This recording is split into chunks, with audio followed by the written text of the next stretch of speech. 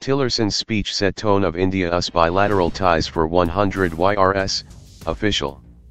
Washington, Secretary of State Rex Tillerson in his first major India policy speech set the tone of bilateral relationship between India and the US for 100 years, a State Department official said, observing that the talk had many audiences, including China. China's obviously an audience of the speech. But this is a speech, obviously, which we hope all countries in the Indo Pacific region will take to heart, that the Secretary and the President has placed a priority, a State Department official told reporters. He was speaking after Tillerson described India as an opportunity for the US. It's a speech that was designed for many audiences, the official said. Noting that a free and open Indo-Pacific is a priority for both the President and the Secretary of State, the official said, because India is one of the anchors of an Indo-Pacific strategy, the Trump administration wants to devote a lot of time to this country. Tillerson is traveling to India next week. President Donald Trump is scheduled to travel to Japan, South Korea, China, Vietnam, and Philippines next month. So that's the reason for the speech today. There are many audiences for this. But we really view this as a speech with a global audience, the official said. The speech on US-India relations for the next 100 years to implement President Trump's new strategy for South Asia is culmination of several months of deliberation within the National Security Cabinet on the best approach to address challenges in South Asia and on the opportunities.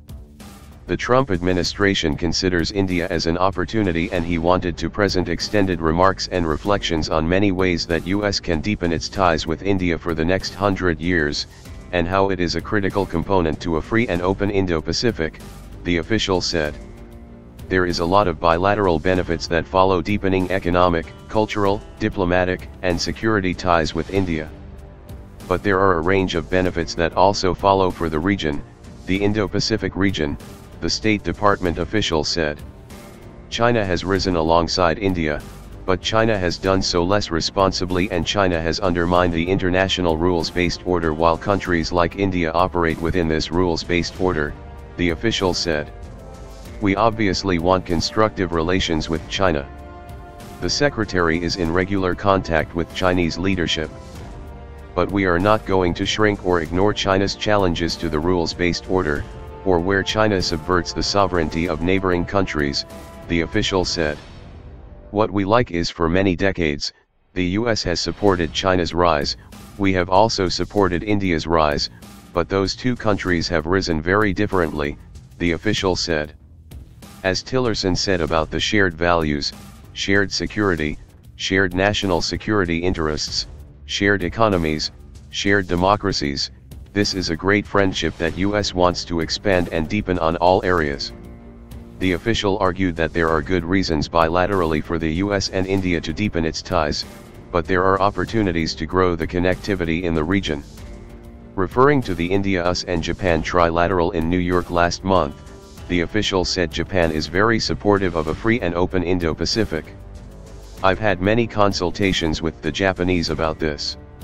We have also talked with the Australians, and we envision a quadrilateral sort of an anchoring, the Indo-Pacific anchored by these four countries of Australia, the US, India, and Japan, he said.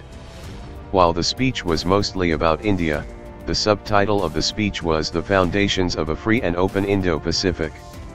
So that's what he talked about, including financing mechanisms, and he did talk about some of the predatory economics that we see in the area, and you have countries that are looking for better financing mechanisms and better partners, and we believe that countries like the US and India are those partners, the official said.